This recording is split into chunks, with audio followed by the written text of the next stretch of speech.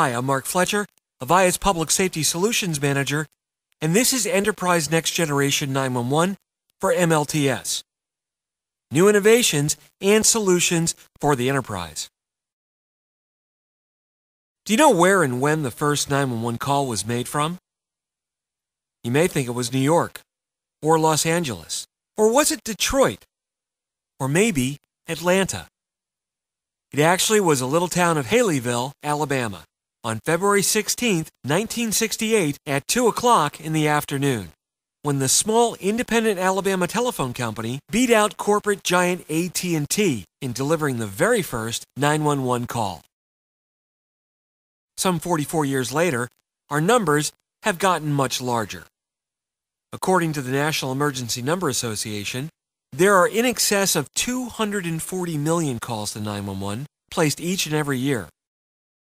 Based on statistical data provided by the PSAPs and the Avaya Public Safety Solutions team, it is estimated that about 10 to 12% of these 911 calls originate from multi-line telephone systems, or MLTS, used in businesses, education, or other government facilities. Given the previous total volume of 911 calls, that would indicate MLTS systems are responsible for originating more than 25 million calls each and every year. Another alarming statistic, recently published by the California Public Utilities Commission's draft decision for MLTS legislation requirements, was that 70% or more of businesses, government facilities, and schools need some level of remediation to address their E911 readiness. Supporting this number was data provided by Avaya, based on customer interaction, and CalNENA, the California chapter of the National Emergency Number Association, which represented the PSAP community and information based on actual call volumes. Next Generation 911 is the next evolution in emergency call handling and will enable a multitude of new modalities to reach 911.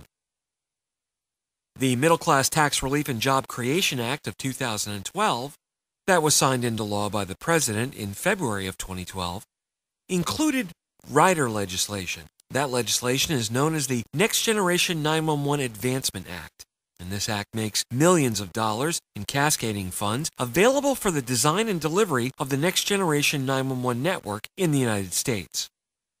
The FCC also issued a notice of inquiry where they asked the industry to comment on the availability of location reporting, specifically for MLTS, and the response to this inquiry by industry experts, including Avaya and NENA, specifically stated that MLTS location capabilities are feasible, and the FCC should begin a proceeding to establish a time frame for mandatory implementation. This next evolution of emergency services doesn't come without challenges. There are significant deltas between what we have today and what the target vision for tomorrow is. Specifically, today we're limited to voice. Tomorrow, we need a solution capable of voice, SMS, text, video, data, email, and instant messaging. Today, location information is static and correlated to a phone number, which only might represent a location. Tomorrow, we'll use device-initiated geospatial information that can provide emergency call takers with specific location coordinates based on X, Y, as well as Z, which would represent altitude. That's something that's very important in a high-rise building, for example. Today, the reach of the emergency network is extremely localized, with minimal connectivity outside of its boundaries. Tomorrow, the emergency services IP network will be designed to span geographic and political boundaries, providing a true network of networks, not unlike the topology of the internet, but using a managed and resilient data backbone. And finally, today, our public safety networks are closed and use proprietary or locally adopted protocols. Tomorrow, the detailed functional and interface specification for the NENA i3 solution will define, using open standards, an environment that allows agencies to communicate across borders, whether they be city, county, state, or even international. Before we look at how 911 will operate in a next-generation environment, we need to understand clearly how 911 operates today. What exactly happens when I dial 911 from my MLTS PBX telephone system? Specific station caller ID is transmitted by the MLTS PBX to the local exchange carrier. The LEC then passes the call and the caller ID to the 911 selective router or tandem, where it is routed to a specific PSAP and the automatic location information is then retrieved. Since each individual number can have its own unique entry in the ALI database, sending a specific number can trigger a specific ALI record to be displayed to the 911 call taker. Unfortunately, in many cases and for many reasons, specifically on 911 calls, the LEC will perform what is typically called call screening on the number presented to the PSAP. What this means is that the caller ID or the telephone number that was transmitted with the call is removed and replaced with a billing telephone number. When the call reaches the PSAP, the address record for the main billing telephone number is then displayed instead of the individual station record. Another problem that can occur is the MLTS PBX can inadvertently transmit an invalid caller ID. In this case, once again, the LEC will remove the erroneous data, replacing it with a billing telephone number. Why is this done? Well, the answer is quite simple, really. The telephone company is responsible for delivering 911 calls to the PSAP. Telephone circuit and number information from residences was always considered as trusted since the data came from service order changes at the telephone company. But with the advent of PRI services, MLTS PBX systems now acquired the ability to actually send specific caller ID, and because of misprovisioning and the criticality of 911, the LEC has decided that the easiest way to fix this was to force the billing telephone numbers on calls to 911. But this never took into consideration technology evolution and user mobility. Yesterday's fix to the problem was to implement some automation inside the enterprise that would detect a user move, add, or change. New location information could then be established and then transmitted and managed in the carrier's private switch automatic location identification or PSALI database. Now, although this was considered a fix to the problem, several issues continued to exist. The first was call screening. If the carrier modified the calling line ID from its station-specific information to the main billing telephone number, my reference to my individual record in the PSALI database is lost. But beyond that, although updates can be made daily, they typically took 48 to 96 hours to become active in the LEC database. And this is through the validation phase that they must go through before they're entered into that critical database. Also, batch processing of the information typically happened at the end of the day and after hours, and was not real-time in nature. So because of these delays in processing, it's not considered functional enough for nomadic users. Finally, the solution offered little to no support for remote work-at-home VPN users. So in an effort to improve and correct yesterday's fix, a technology that was used by the cellular industry called dynamic PSALI was implemented to provide more immediacy to the public database record update.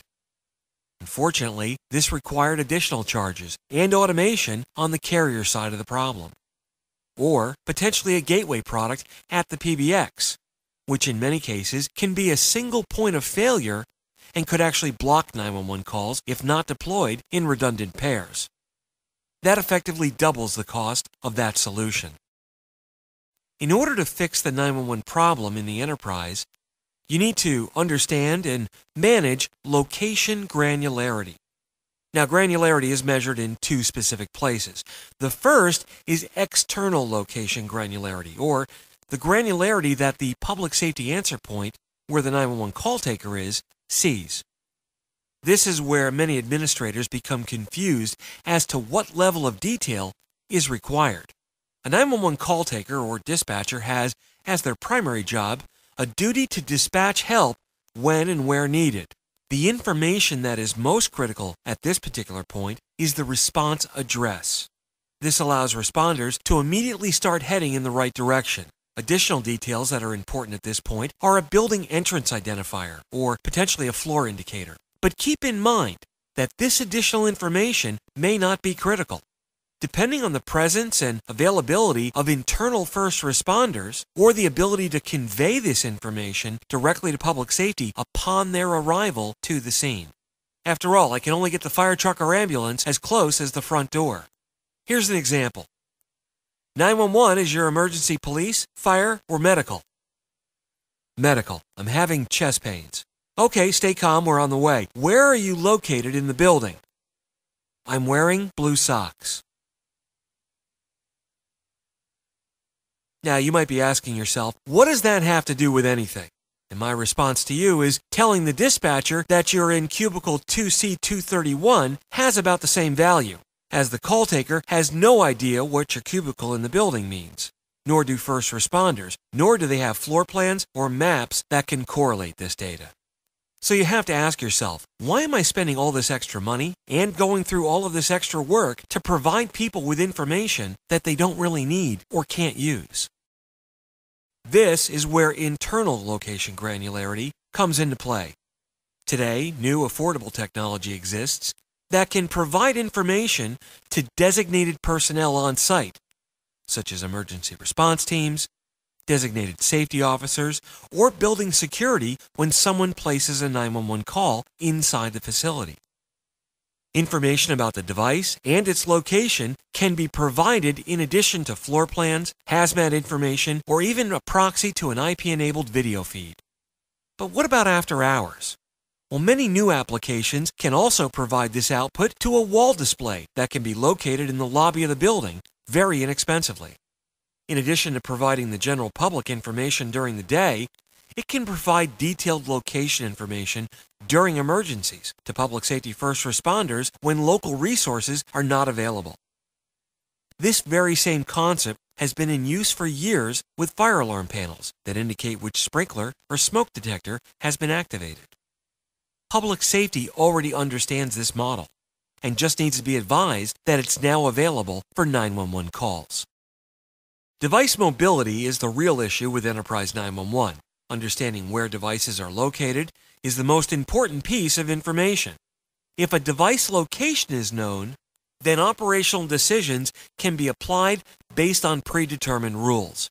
Nomadic behavior can be seen in almost any device today. Even TDM devices, although static most of the time, may provide users with virtual office login capabilities.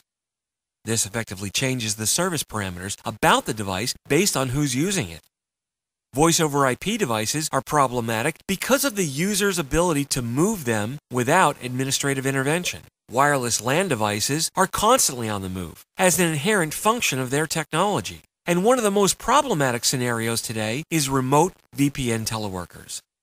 Not only is their location nomadic in nature, in many cases it is difficult, if not impossible, to achieve any level of forensics on the remote network that they're attached to determine the location.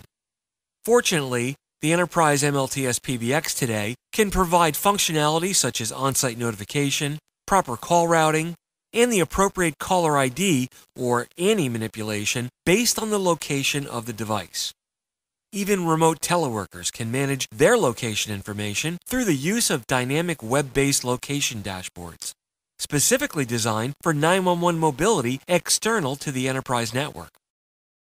If you do nothing or send the main billing address on a 911 call, this is what an emergency responder will see when using that basic street address information. The main question to ask yourself is, where is the 911 caller? This exact situation was the primary reason why first responders were not able to locate the Gaithersburg, Maryland office worker that died several years ago. Public safety had responded to the main office, which was across the street from his location. In the end, he was found, but it was some 10 hours later by the cleaning person, and unfortunately, he ended up not making it. The real shame here was that emergency responders were on scene within 4 to 6 minutes, well within the accepted window of being able to save someone's life. At that company, knowing that a 911 call was placed, and from where, could have changed the outcome of this tragic event. Unfortunately, this is something that we'll never know for sure. Another thing to be careful of is providing too much information. Things to remember when planning your 911 zones: most PS Alley services are limited to 20 characters or less. Be brief, but descriptive. Establish what is important during the initial response. It probably isn't the cubicle number. On-site notification allows you to react immediately. Then, when public safety arrives on scene, correct and current information can then be conveyed to responders. Let's take a look at a situation that occurred in August of 2012. A large fire in a Chevron refinery got out of control out in California and caused an explosion. Here's how the call went on that particular incident. Hey, Chevron. Hello, we have a fire in a process unit 4 crude. I don't know what that means, but okay. We got a process unit coming to gate 31. It'll be a first level response for you guys. Okay, what does that mean? How many do you need? It's what you guys got, like a single alarm? Like a good structure fire? Whatever your structure is for us, I think it's like 3 inches in a truck. Okay. All right. Thanks. Thank you. Bye. I need a little permit. What went wrong here is that the company used a description of the area that meant nothing to the 911 call taker. They also used other jargon, such as, it'll be a first-level response, another term unknown by public safety for this particular incident. This is one of the reasons why I say that internal policies and procedures need to be vetted with local public safety, and in a situation like this, should be practiced. This is the only way that you're going to ensure everyone is reading from the same playbook, and that everyone understands what is being required from them as part of the emergency response team. Now, could technology have helped out a little bit here? Absolutely yes. Detailed information could have been sent automatically by the fire alarm system directly to the 911 center. However, despite that, it was the lack of communications between the internal agency and public safety that really came under scrutiny. So the big question now is, how does Next Generation 911 fix all of these problems? And how do I, as an enterprise administrator, implement it? The answer is simple. And of course, it's got an acronym. Presence Information Data Format, Location Object, or PIDFLO. The important part of this are the last 2 words, Location Object. This is information about where the emergency event is located and resources where additional information lives that can be queried by whoever is interested in getting it. The key element in the enterprise moving forward becomes what is known as the ELM server. Now, that's not the name of a specific product. It's what we call a functional element on the network. It's a device or mechanism that provides specific function to your local area network, similar to a DHCP server that provides IP addresses to devices, or a DNS server that provides domain name resolution. The ELM provides information about users, devices, location, environmental data, as well as event correlation. Event correlation could be the examination of temperature sensors in an area that a 911 call was generated from, or the correlation of other data coming from an intelligent building. A good example of event correlation would be a user dialing 911 to report a fire. Before the 911 call taker answers, the user drops the phone and leaves because of the excessive heat. Today, that's a dead air 911 call that needs to be investigated. But correlating that 911 call with temperature sensors in the area could provide important additional information, indicating a high heat condition. That can deliver additional contextual data that indicates there's an emergent condition, and ultimately speed response by public safety as well as internal first responders from the enterprise. Next Generation 911 is about connecting public safety to the event and connecting the event to public safety. It's about providing additional situational awareness about an emergent event. Situational awareness is defined as being aware of what's happening around you and understanding how information and events in your own actions will impact your goals and objectives, both now and in the near future. Lack of situational awareness is one of the primary factors in accidents attributed to human error. So imagine how a firefighter may change their response to a scene, knowing well in advance where the fire was located in the building, by using an application that provided them with a heat map based on information received from IP-enabled temperature sensors. Or how important medical data could be conveyed directly to paramedics or doctors, responding using wireless IP-enabled AED devices. or how a police officer decides how to approach a bank robbery in progress, knowing in advance where the suspect is and if they're armed. These are just a few of the reasons of why we need Next Generation 911, as well as the additional data and situational awareness that comes along with it. One of the first questions people ask is, what is the legislative landscape like? Like any good legal answer, the answer is, it depends. As of right now, only 18 states have a reference to MLTS PBX systems, and none of those states have a penalty for noncompliance, with the exception of Michigan, but that doesn't go into effect for another 4.5 years. Now, many will argue that OSHA maintains that you have to maintain a safe workplace. And some like to argue that it can be proven that if employees are not able to dial 911 in the event of an emergency, that the workplace is not a safe work environment. Now, the likelihood of OSHA shutting you down because your telephone system didn't properly handle a 911 call is probably slim to none. Although, should they decide to make an example of how a company didn't handle 911 properly, the fines can be enormous. Is it worth taking the chance? Well, the real problem is liability. We live in a very litigious environment today, and it wouldn't be difficult for an employee to prove that the lack of 911 or the delayed response caused by how 911 was programmed was a contributing factor to an injury. And what that's going to do is put you in front of a jury of their peers who may force you to dig deep into your pockets. Because we now have the ability of delivering detailed location information via SIP with the call, the Annie and Allie databases are no longer required. Now, they'll still exist, but that information will be very static and out of date. Why? Because real-time information can now be referenced from the enterprise placing the 911 call. Implementing an Elm server today and providing the URL in your existing Annie Alley records today can enable this technology to provide floor plans, environmental data, video feeds, hazmat material safety data sheets, or even personal medical information if the user allowed it. And that can be done today, even on a legacy network environment. And when a next generation 911 network is available in your area, you can send the information directly. So whatever solution that you buy today must be ready to take on this new role in the future. Make sure that you're not buying legacy fire sale technology. Ask your vendors for their next generation 911 roadmap and make sure that that roadmap makes sense to you.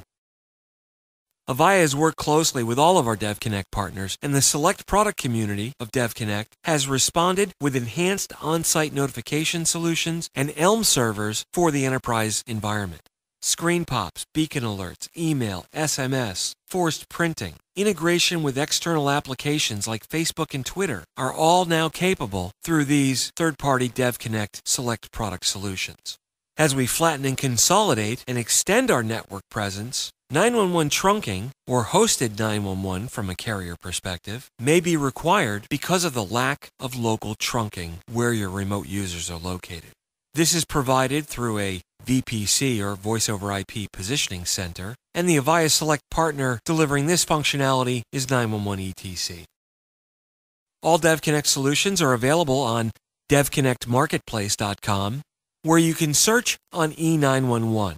There you'll find our select product partners that provide ELM solutions and hosted 911, as well as a full list of our technology partners and their accreditation levels. Avaya takes great pride in participating nationally on several fronts. The Federal Communications Commission Emergency Access Advisory Committee is defining next-generation 911 functionality and standards, enabling hearing and speech-disabled callers to contact public safety using multimedia mechanisms that bring them on par with everyday citizens who can call 911. Our CEO, Kevin Kennedy, serves on the President's National Security Telecommunications Advisory Council, which provides strategic direction and guidance when it comes to providing a resilient communications infrastructure for the nation's public safety community. Extending the concept of a national 911 network to the first responders in the field, Avaya is proud to be an active participant in the National Communications System defining the nationwide next-generation public safety broadband network, or NIPSPN.